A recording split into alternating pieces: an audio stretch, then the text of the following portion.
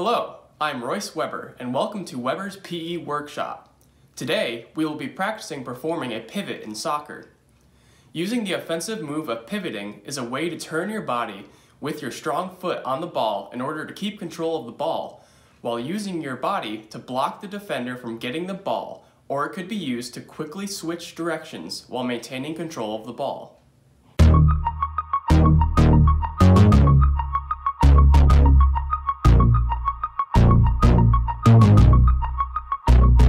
When using a pivot, make sure that your weight is on the balls of your feet. Keep your feet shoulder width apart. Keep your pivot foot on the ground and rotate your body.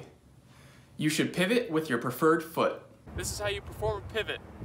Have the weight on the balls of your feet, your feet shoulder width apart.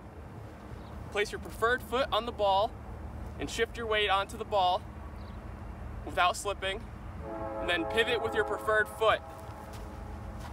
These are the skill cues that you can use while performing a pivot. Ready.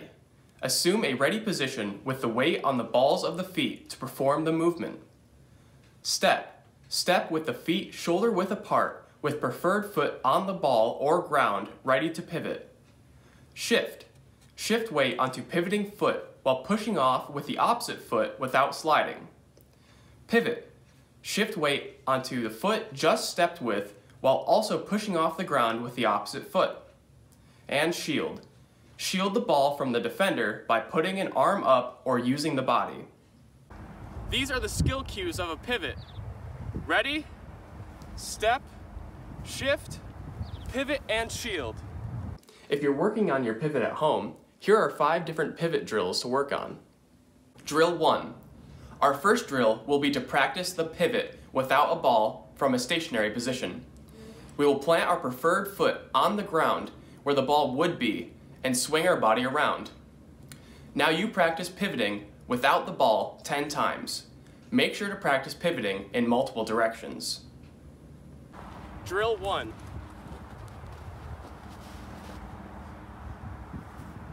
Drill 2. The second drill will be to perform a pivot with a ball in a stationary position. We are going to do the same thing as in drill 1, but this time with a ball. Now practice the pivot 10 times. Make sure to practice pivoting in multiple directions. Drill 2. Drill 3. Now we will be practicing pivoting with a ball from a dribble. For this drill, you will need 2 cones 10 feet apart. Designate one cone as the starter cone and the other as the defender cone. You will start at the starting cone with your ball. You will dribble the ball to the defender cone, perform a pivot, and then dribble the ball back to the starter cone. I want you to practice this 10 times. Make sure to practice pivoting in multiple directions. Drill 3.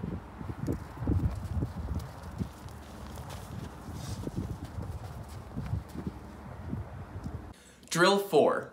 Now we will be practicing pivoting by running from the starter cone to a stationary ball near the defender cone. Now we are focusing on getting the ball first and making sure to shield the ball from the defender. I want you to run up to the ball, perform a pivot, shield the ball from the defender, and dribble the ball back to the starting cone. You will need to make sure to replace the ball every time near the defender cone. I want you to practice this drill 10 times. Make sure to pivot in multiple directions. Drill 4.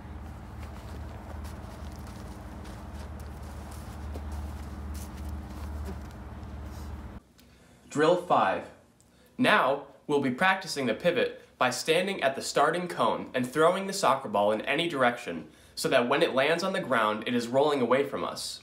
Before the ball hits the ground, we need to catch up to the ball, perform a pivot while shielding from a defender, and then dribble back to the starting cone. I want you to practice this drill 10 times. Drill 5.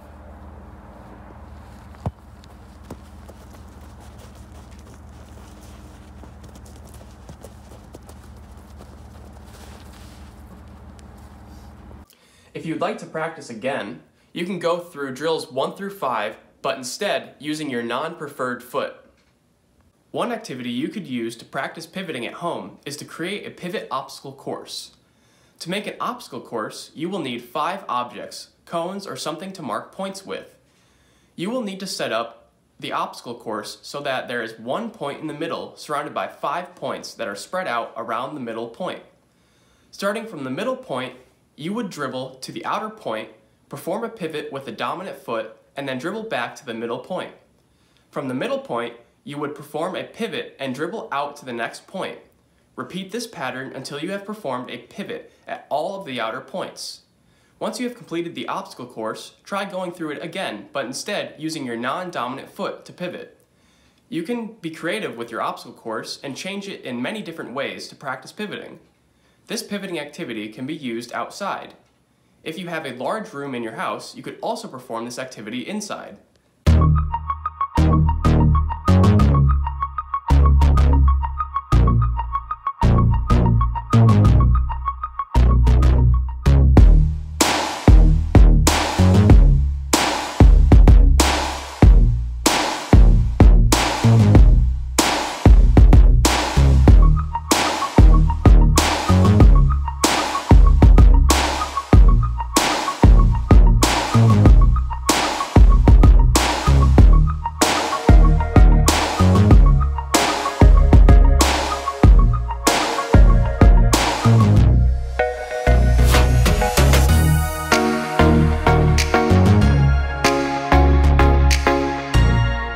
I hope you have enjoyed this video and continue to practice your pivoting skills. See you next time!